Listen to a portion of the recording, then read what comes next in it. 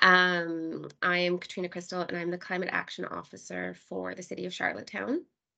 Many of you probably already are familiar to some degree with the project that we've been working on, but we are just wrapping up phase 1 of our climate action plan development. So that phase really involved some background research, some benchmarking for the city, and what we were terming pre-engagement. So talking to community members, stakeholders, city staff, and council to get those foundational perspectives on how we approach this work. So I'm joined tonight by Jade Schofield and Christina Schwantes, who are two consultants that we have been working with on this project, and they will walk you through the ins and outs of what we have found through this phase. However, at the end, there will be a question and answer period, and you are more than welcome to direct questions to myself or to Christina and Jade. There is a chat feature in the meeting. You're welcome to put your questions there, or at the end, you can unmute and ask us any questions that you may have. We will ask that you keep yourself muted just through the presentation so that it doesn't get too noisy. And I will also note that we will be recording tonight's session. So if you do want to shut off your camera accordingly, feel free, or feel free to leave it on as well. We would love to see your faces. But yeah, that's really all from me for now. So with that, I will turn it over to Jade and Christina. Thanks, Katrina, and welcome everybody. Thank you so much for your interest and excitement in phase 1 of Charlottetown's Climate Action Plan. I'm Jade Schofield, and both myself and Christina will be walking you through the work that has been completed so far. And there will be an opportunity for a Q&A at the end. So if you're someone that needs to take notes, grab a pen and write down your questions, or feel free to pop them in the chat, and we will certainly get to them accordingly. But I would like to kick things off with a land acknowledgement. We are, Prince Edward Island is located within Mi'kmaq and ancestral and unceded territory of the Mi'kmaq people, and they have occupied this island for over 12,000 years. And may we, through today's discussion, honor the treaties of peace and friendship which recognize Mi'kmaq rights and establish an ongoing relationships between nations. We are all treaty people. And I'd like to take it a little bit further than just recognizing the lands in which we are talking about this evening, but encourage you to take some time to learn a little bit more around the ancestral and unceded territory in which we are all located on. And there's a great tool available for you called the Native Land Tool, and you can click on it and the link can be made available in the chat. You can see a little bit more around the treaty borders. You can learn a bit about the language and the history and how the treaties were signed, which is really important for understanding and recognizing some steps towards reconciliation. But more specifically this evening, I also want to highlight that tonight's topic really does provide an opportunity to support reconciliation with First Nations, Inuit, and Métis across Turtle Island, which is now known as Canada. Climate resiliency has a long-standing history as it relates to the lands in which we occupy and work meaningfully with First Nations, and they hold exceptional knowledge, understanding the patterns and responses to historical and current climate events. And it is possible through meaningful and proactive engagement to leverage this knowledge to inform action that allows us to address past and present injustice, allowing us to move closer to reconciliation. So as we walk through today's discussion, I hope you can keep that in mind. And with that, I'd like to pass it over to Christina, who will walk us through the first portion of tonight's presentation. Thanks so much, Jade and Katrina. Okay. So we're going to be talking about a project that we did that we're calling the discovery phase of the City of Charlottetown's Climate Action Plan. So in the discovery phase, we're really treating this as the pre-work that happens before developing the Climate Action Plan, which is phase 2. So there is no plan yet. The purpose of the discovery phase was to start understanding how climate change is affecting the community, existing stressors in the community, start gathering information on what types of climate action is already underway. And the work done in phase 1 discovery is going to inform some of the themes and guiding principles and the approaches to community and partner engagement that the city uses for developing its climate action plan in phase 2. So tonight we're going to focus on the outcomes of just phase 1, the discovery phase, which is where we're at in the 3 phases. So our agenda for this evening will provide a bit of a background on what the discovery phase included, including some kind of findings and how those findings have informed some recommendations and next steps for the climate action plan. So just a bit of background. Charlottetown's climate is changing already.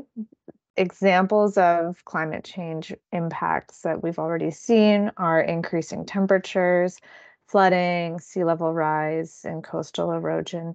And those are just some examples of how climate-related impacts could influence the community's health and well-being, environment, and the economy.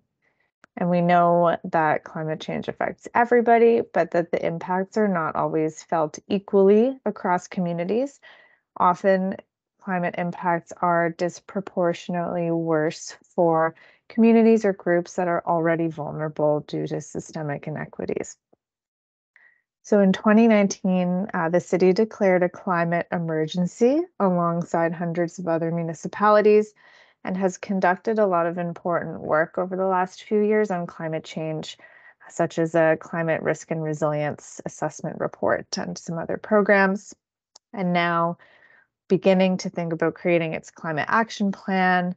The climate action plan is intended to help the community build climate resilience to the impacts of climate change and extreme weather, while also reducing contribution to global climate change by reducing greenhouse gas emissions.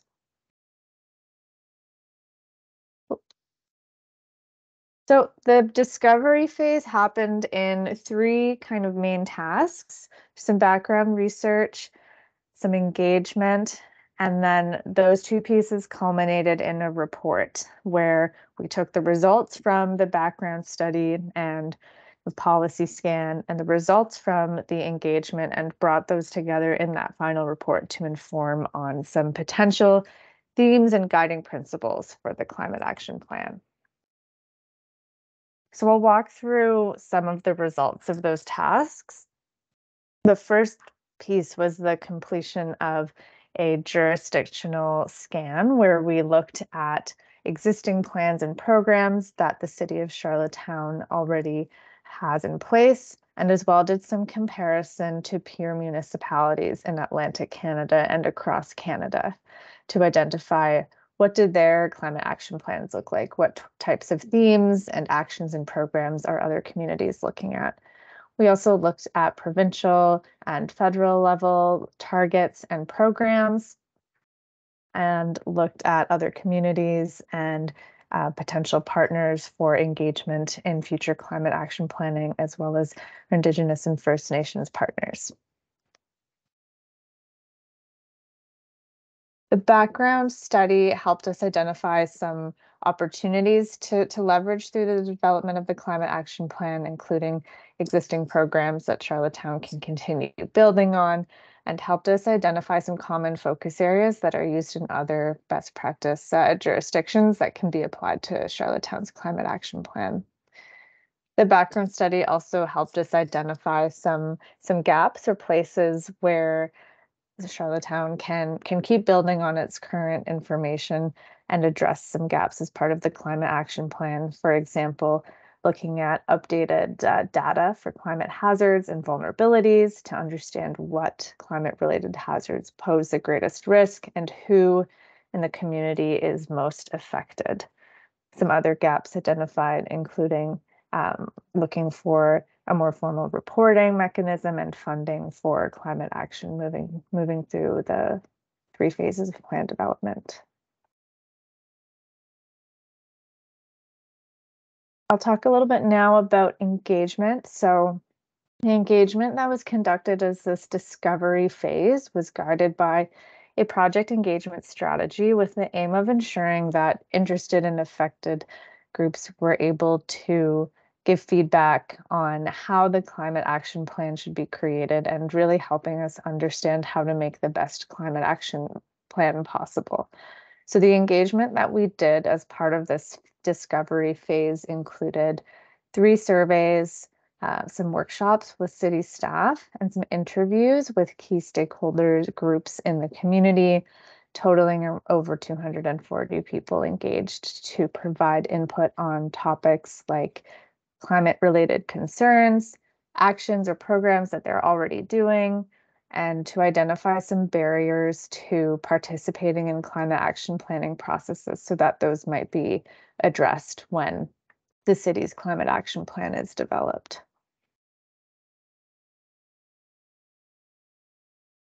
Just highlighting some of the key stakeholder groups that we talked to as part of this process, and these groups were very valuable to the process and provided great input on what they'd like to see in a climate action plan and helped us really reflect a broad range of community in this first kind of pre-engagement phase. And these groups were chosen based on being interested in participating that they identified in the survey, and then also in an attempt to reflect a wide range of organizations in this previous engagement phase. Important to note here as well that as the plan is developed in phase 2, there will be lots more opportunities for engagement from everyone in the community, and we can talk about that at the end as well. Just to summarize some of the results that we heard through the surveys and interviews, climate change is definitely of major concern to the community in Charlottetown. We heard concerns about severe weather, storms, erosion, damage to infrastructure, particularly power outages, rising costs related to climate, disproportionate impacts on marginalized populations and people already under stress. But really what we heard was, the community is aware that climate change affects all aspects of life.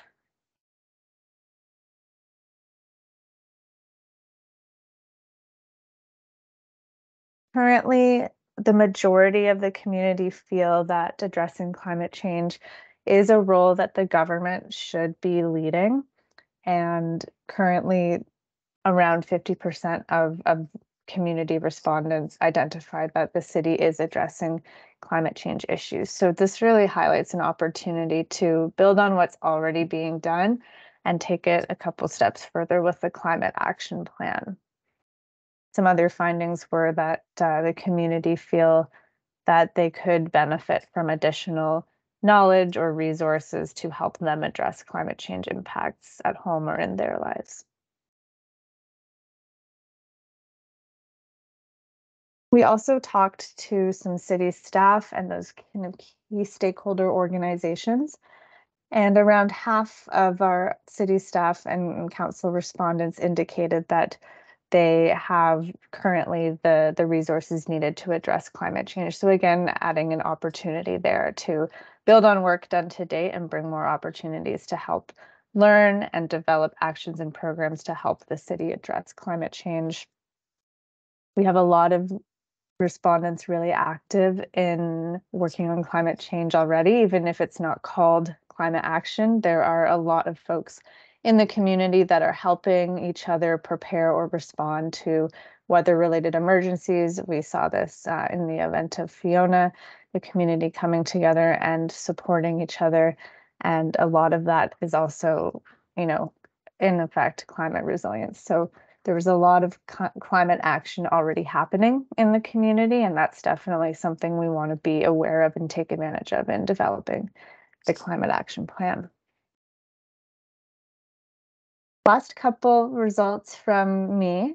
We also talked to some key stakeholder groups, for example, University of PEI, Native Council of PEI, BIPOC Usher, about what some of the potential challenges or barriers were to participating in climate action planning processes. So coming to town halls, answering surveys, giving feedback on climate action plans. What are the barriers to doing that type of work? So some of what we heard was a lack of awareness about the opportunities to have feedback, lack of capacity or funding to participate, and then that sometimes traditional engagement approaches aren't always inclusive of equity deserving groups.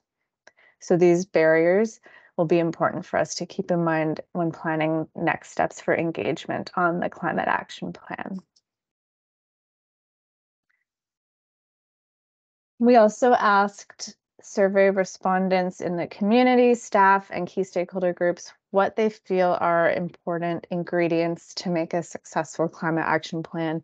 You can see some of them that were answered most frequently on the screen here. We have collaboration, equity, policy, accountability, a few others.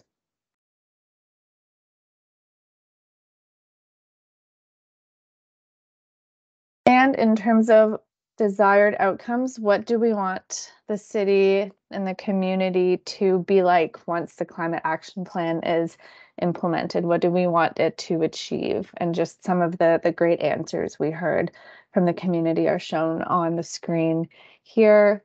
A cleaner and greener city, more trees, biodiversity, and green spaces, safety, health, responsibilities. So all really excellent visions that we can take forward as the climate action plan is developed. Okay, that's all from me.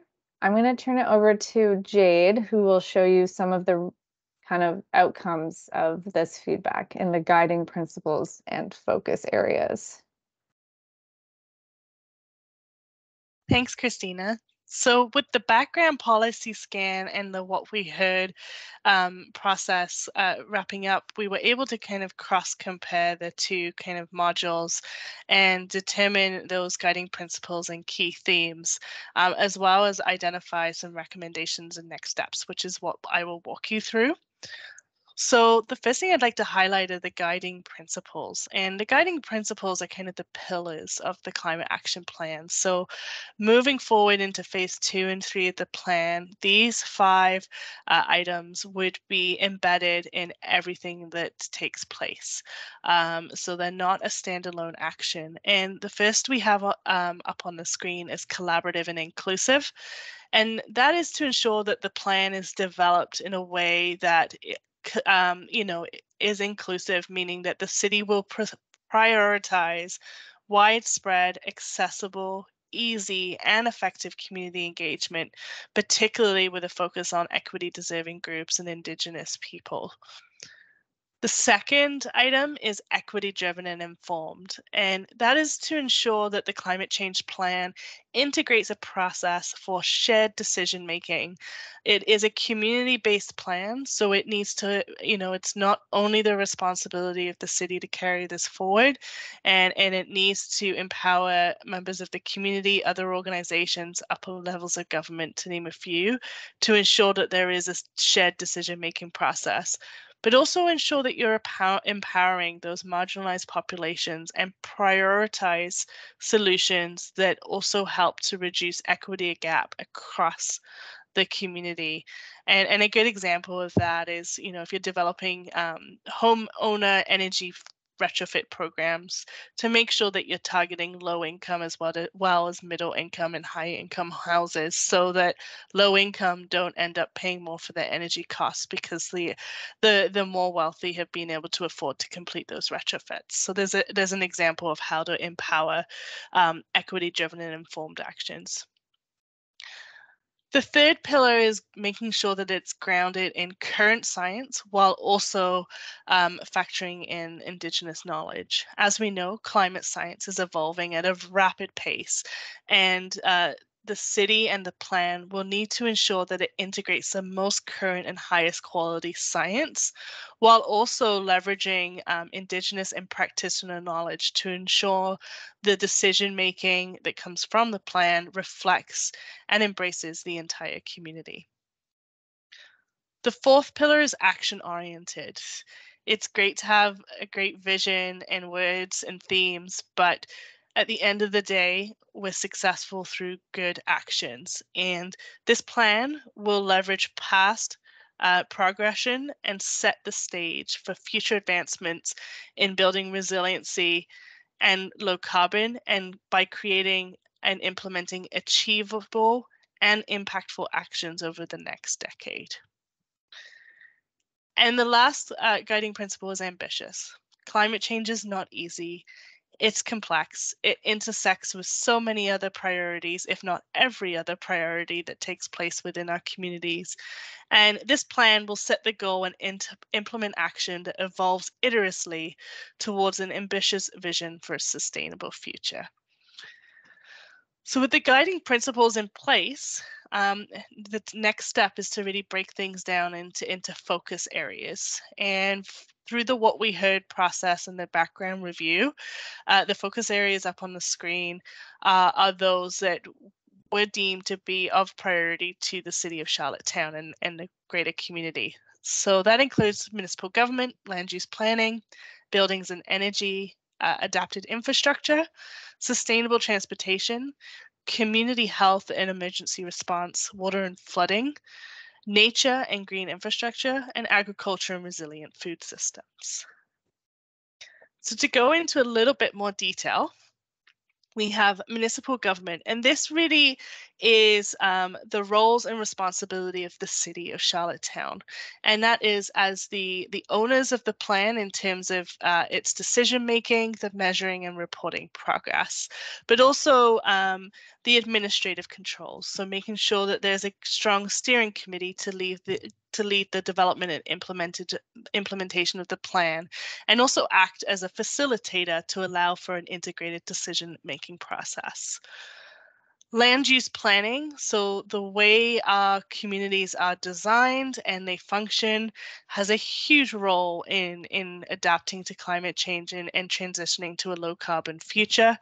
So the city has a very strong role in this area of focus too. So considerations for integrating climate change into land use planning tools and decision processes so that the communities that we build today are ready for the future climate of tomorrow. And getting a little bit more granular on our built infrastructure is going from the conceptual of the land use down into the buildings and energy. So making sure that we are taking considerations to allow homes, businesses, municipal buildings, institutions to be ready for a future climate. And that includes focusing on greenhouse gas reductions, low carbon energy use, and of course, resilient buildings infrastructure overall. So the next three pillars, we'll look at adapted infrastructure. So infrastructure is a broad term, but we mean things like roads, bridges, stormwater systems, lighting, making sure that infrastructure is maintained and replaced to withstand the impacts of a changing climate, but of course, again, supporting that transition to a low carbon community. Sustainable transportation. So this ties hand in hand with land use, making sure that community design facilitates the use of active transportation. So that is walking, cycling, skateboarding, but also allowing for the transition to a low carbon transportation system through things like electric vehicles, hydrogen power vehicles, and so forth. Another major focus area is community health and emergency response. And I think the community of Charlottetown has had a good taste of this, unfortunately, with some recent severe weather events, but making sure that when a climate event does occur, that the community is ready and able to respond with appropriate emergency response planning, and is able to provide the resources to support vulnerable and marginalized people, but also limit exposure to people, the impacts of climate change. And it's not always just the big extreme events, but sometimes the acute and less noticeable ones, like a long spout of hot weather and the impacts that that can have on health, and ways that you can look to shelter the community from those types of risks. Next slide. Water and flooding has been identified as a key focus. Charlottetown is surrounded by water, being a coastal community. So flooding is something of a risk, both riverine and coastal flooding. So seeking ways to protect the community from future precipitation and sea level rises, but also seeking ways to protect water systems, particularly our drinking water, from degradation in terms of quality, but also protecting quantity, making sure that we have enough to keep the community healthy.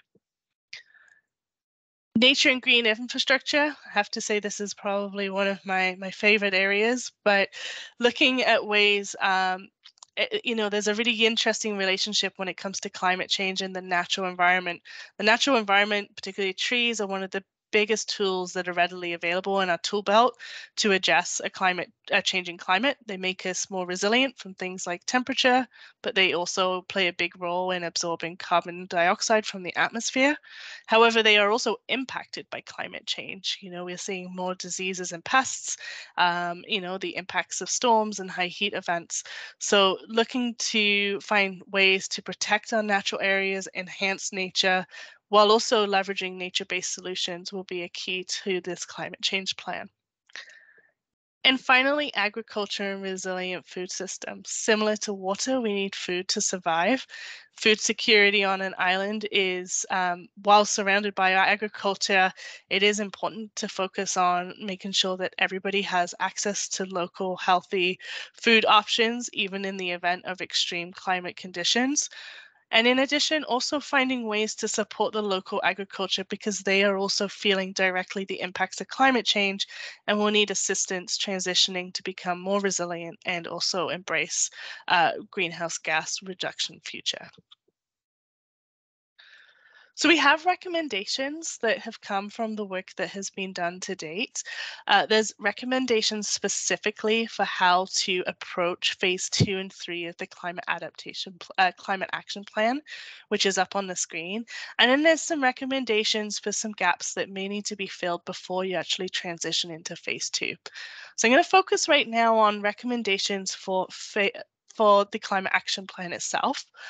And that includes before you moving into phase 2, it is recommended that a comprehensive community engagement plan be developed to ensure that two-way dialogue throughout the development and implementation of the climate action plan. Also take some time to obtain and analyze future climate data to understand specifically Charlottetown's exposure and hazards to climate change, so that you can undertake a climate risk and vulnerability assessment, which allows you to understand specifically the consequences that climate change will have on specific areas of the community to help inform where you need to focus and prioritize actions. From a low carbon perspective, undertaking a community-wide greenhouse gas inventory is important to understand where current and future greenhouse gas emissions and sources and sinks are coming from, so that you can develop actions that target the right areas. Speaking of targets, you may hear a lot on the news, or if you're following different levels of government, there's all these targets to reduce greenhouse gas emissions. You hear a lot about net zero by 2050, 2045, and there is a difference between many different jurisdictions. However, our recommendation for the City of Charlottetown is to take a look at the most recent current climate science and set targets as it relates to those. And once you have your targets in place, you'll start to develop actions. And as mentioned previously, it's really important that those actions apply an equity lens, but also leverage different tools and are not just, infrastructure based, but they leverage other types of initiatives such as policy, programs, and education.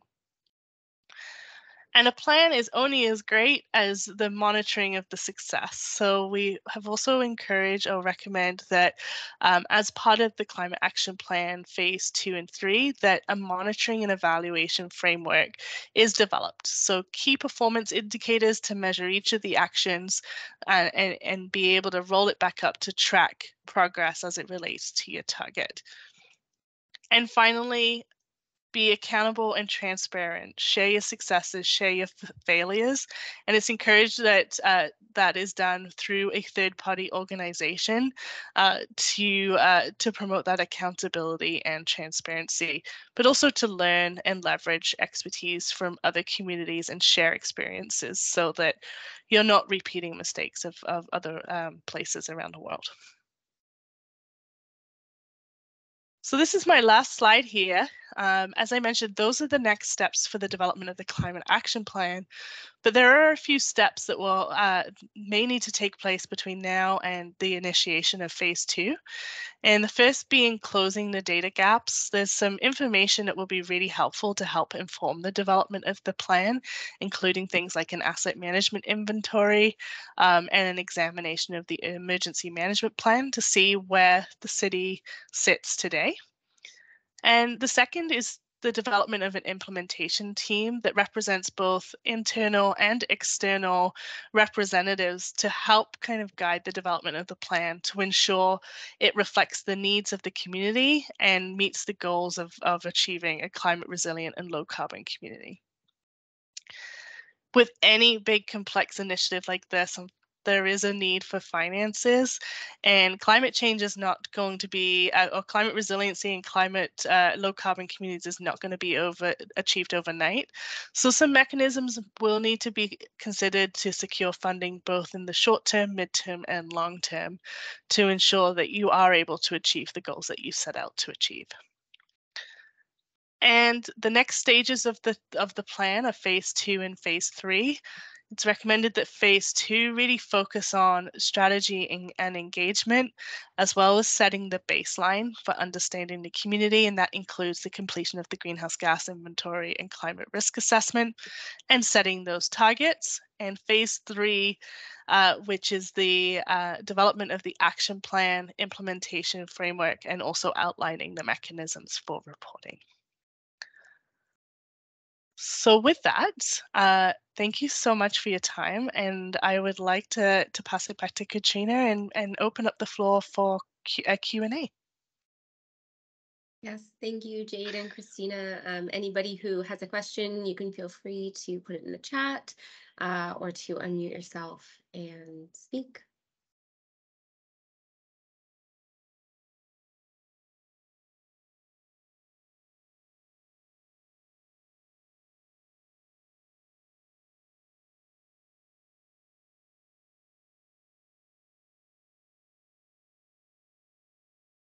Do you see one in the chat? Yeah, go ahead, Katrina. Yes, the question is how long the different stages are expected to take, and that's a great question. I guess I have a couple of different answers for that. One being that's something that I think will come out. We'll take all of this information that's been gathered in the first phase and really begin mapping out what the next two phases will look like over the coming weeks and months. Originally, we had a target of about a year. Probably, if I had to guess, it will take a little bit longer than that, but something that I think is important to highlight in terms of the approach that we're planning to take is, and it was, there was a quote that spoke very well to it on one of the slides from one of the survey respondents, but that the planning process itself is just as important as the plan. And so there's a lot that's accomplished along the way. And so because of that, and I see a clarification when we move from planning to action. And I guess what I'm moving towards saying is that I see them as intertwined. So there's action in the planning, and once we start taking action, there's planning in the action. So We're taking action already in the daily work of the Environment and Sustainability Department of the city, and we'll continue doing that through the development of this plan in the same ways that we have been and in new ways. And the plan will set new directions that we'll begin to take action on. But as we go through those, we'll be revisiting the plan and continuing these lines of communication. So I understand that that's not a very cut and dry answer, but I hope that provides some clarification.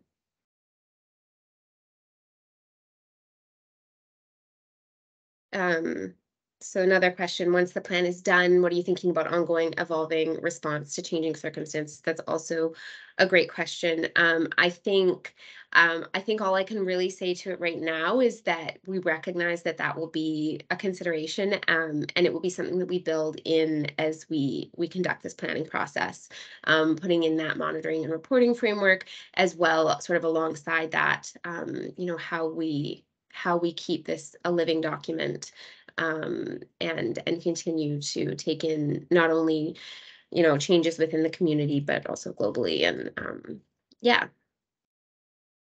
Katrina, just to add on a little bit to that response too, is climate action plan has really evolved. It's not something that sits on a shelf anymore. And I think that's through the presentation today.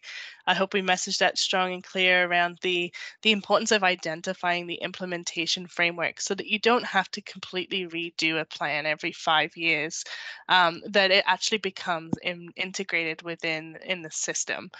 So it's with the rapid evolving of science around the climate change realm, and of course the innovative solutions that are coming onto shelves on a daily basis, it's impossible for a traditional plan to keep up with current science. So I think what's really exciting hearing from Katrina and the team at the city is that they don't want a traditional plan. They're looking to find a way that embraces the latest science and the latest recommendations. So it's more about how to integrate the decision making into day-to-day life so that climate change is always a consideration. Yeah. And Katrina, I see another one for you there. Oh, sorry, Christina. Yeah. No, I was just going to offer to field them for you, Katrina. I can read them out so you don't have to scroll through and answer, if that helps. So lovely.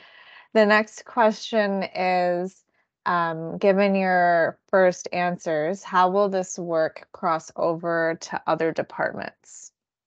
Yeah, so also a very good question. We see this definitely holistically across the city, and outside the city too. I mean, within the community and higher levels of government. So as Jade spoke to, one of the recommendations are these sort of working groups, working committees, steering committees, whatever you'd like to call them. So one of those intents would be to pull a committee like that together within city staff, having representatives from as many departments as possible. I'm really hoping that can bridge communication between the different departments. Another hope is to have, we spoke to the need for this plan to be actionable, but I also think that it's important that it identifies who's responsible for different pieces. And so I hope that combined will help for this to spread through the city organization and beyond. Thanks. The next question is around engagement. So the comment says, reaching out and actively engaging with the public is not a strong point of the city. Will your group be relying on the city's current engagement system or developing your own? I would encourage the latter, possibly something the city can use as a template. Yeah, I very much hear what you're saying there, and understand the concerns expressed. I guess the short answer is that it will be the latter. We'll be using existing tools that the city does have, our website, our social media, our Charlottetown Hall engagement platform, but we do plan to take a very different approach to this engagement than has been taken in the past. That's something that will be developed as we put together the engagement plan, but our intent is for it to be very rooted in the community, working together with community partners and community members to, really embed this engagement within the community itself and have that two-way dialogue going. I think that's just to build on that briefly, as being a part of a lot of the interviews with the key stakeholder groups as part of this process highlighted some of those barriers and opportunities to improve engagement around the climate action plan. And, we heard that not everyone finds, the traditional methods of engagement accessible or easy to attend or feel comfortable attending. So I think we've already started to build some really good feedback from groups like BIPOC Usher and Native Council of PEI into how to actually meet folks where they are and provide engagement opportunities that maybe are a bit more flexible. And that's something that I think can be built into the engagement strategy for the climate action plan. Okay, next question. Great presentation. Thanks for this. How do you see initiatives being prioritized? Yeah, I think I'm not sure I have a great answer for that at this point. I think that that's something that will come out of this process. We very much are hoping to tie timelines into this and ranking based on priority. But I don't think that we have developed enough clarity around that at this point for me to give a very comprehensive answer. And I think if I could jump in there too, I think it really depends on the community and the readiness of the community through the development of the plan. There is definitely going to be a prioritization as it relates to funding, but sometimes it's also opportunities. And the one thing about developing more of an implementation framework is the importance of flexibility. And I think we've seen this. Unfortunately, when disasters strike, there tends to be a lot more support and buy-in for those types of disasters post those events. So you want to take advantage of those opportunities to really push the needle on climate action. The other component is, upper levels of government. Sometimes they release funding or they've made commitments to certain programs. And so you have to make sure you're flexible and able to pivot so that you can take advantage of those opportunities as they see fit. So I think while there will be a prioritization, Katrina, with the team, that there also needs to be some kind of flexibility too, so that you're always taking advantage of opportunities that are beneficial from a taxpayer's perspective, but also meet the very current demands of the community as well. Yeah, certainly. Thank you, Jade. Right. Okay, next question. How is the climate action plan going to be related to the community energy plan? Is the community energy plan still active and being tracked or reported on? Yes, so the community energy plan is still active and being reported on. We anticipate our annual report coming out shortly that will report on 2022. However, that plan is reaching the end of its lifespan. It's nearing about 5 years old, and it's not. I see that there's a tag on there about alignment with provincial goals and plans. And our CEP, our community energy plan at the moment, is a bit outdated compared to those provincial goals. So I guess I'll just digress a little bit for a second and say that in addition to our community energy plan, we also have an integrated community sustainability plan. So at the moment, those are the two documents that guide our department. The ICSP is already sort of ready for an upgrade. It's about a year out of date, overdue for an update. And as I said, the CEP is nearing that mark. So the intent with the climate action plan is to integrate those two plans and to update them and sort of expand beyond them, given the new context we find ourselves in so many years after their creation. So although both are still currently active and being tracked, once this climate action plan is ready, that will kind of take the place of both of them.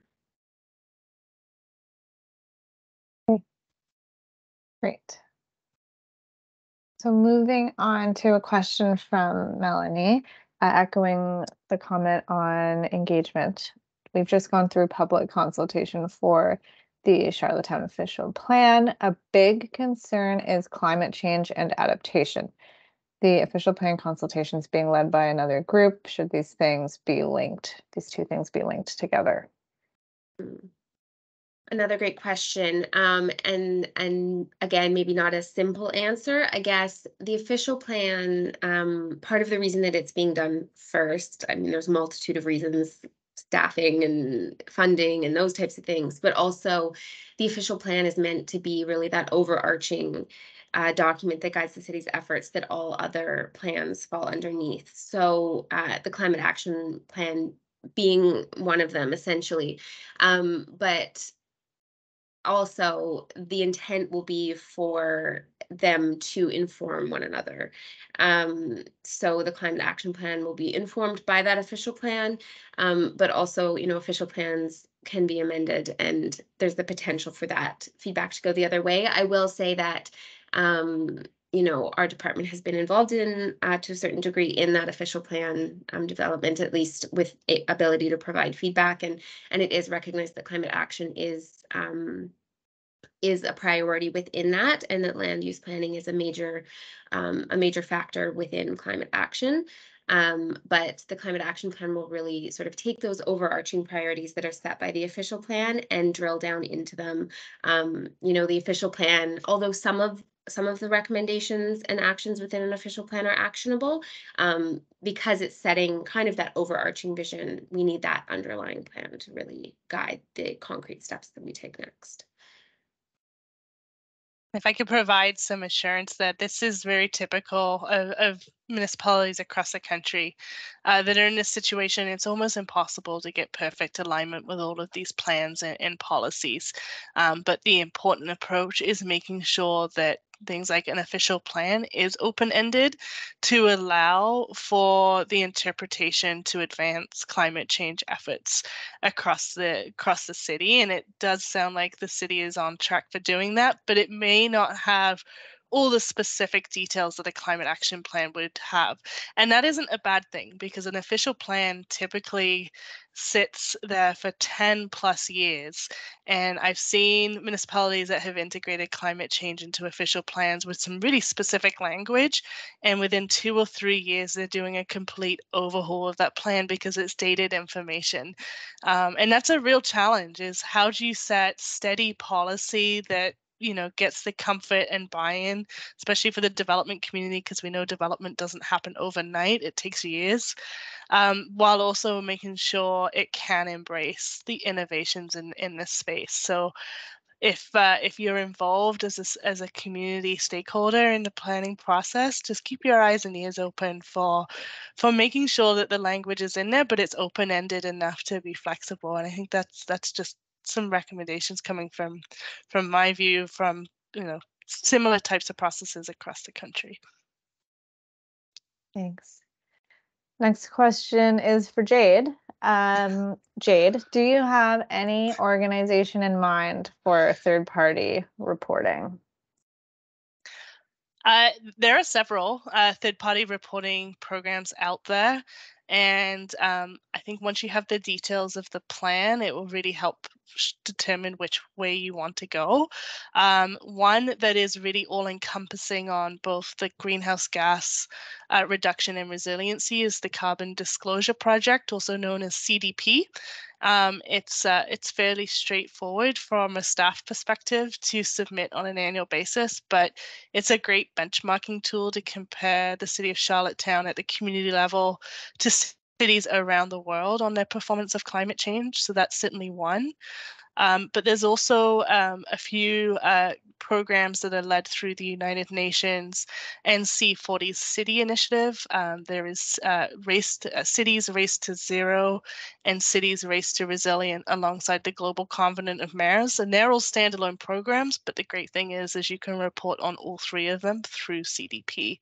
So that would be kind of right now, but this is definitely a space that is ever evolving. And something to keep your eyes open for at the federal level is that there is some legislation coming through called the Greenhouse Gas Accountability Act. And there actually may be some prescribed reporting programs that come, down through the channels, similar to what we've seen in the United Kingdom and New Zealand, where there is now a mandatory requirement for municipalities to report through the Task Force of Climate-Related Financial Disclosure. And I'm sorry for the mouthful of the words, but TCFD is the process that is mandated in the UK and New Zealand that I have a suspicion may come down through the line here in Canada as well. I hope that helps. And sorry for getting so technical. Okay. Next question. Is UPEI a partner in this Faculty of Sustainable Design, Engineering, Island Studies? Yes. Basically, yeah, we did engage with a number of different departments from UPEI, and they participated in the survey as well. I believe we engaged with the Climate Change Center in one of the interviews that was completed, and we've had great engagement from UPEI and intend to continue those collaborations moving forward with this project.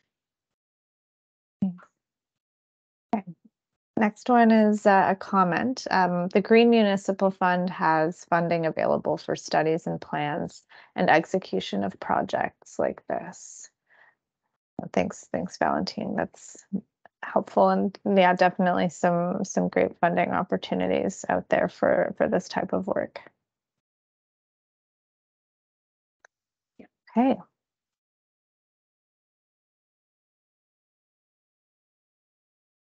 Any other questions or comments from folks? Or from Katrina or Jade?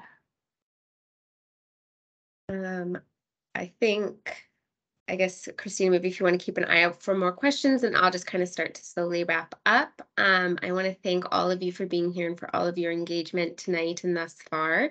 As was mentioned a few times by Jade and Christina, there is a report being put together with basically these findings, but a little bit more detail. So you can stay tuned for that to come out in the coming weeks. And I will send it to this list of emails as well that registered for this. So don't worry about missing that. And it will also go on our charlottetownhall.ca/climate action page, which is our engagement platform for this project. And as you know, this was recorded, so we will get that sent out in the coming days as well. But yeah, I would just encourage all of you to stay tuned for further engagement opportunities. We welcome and appreciate your participation. So thank you again. Great. And the Charlottetown Hall is the best place to look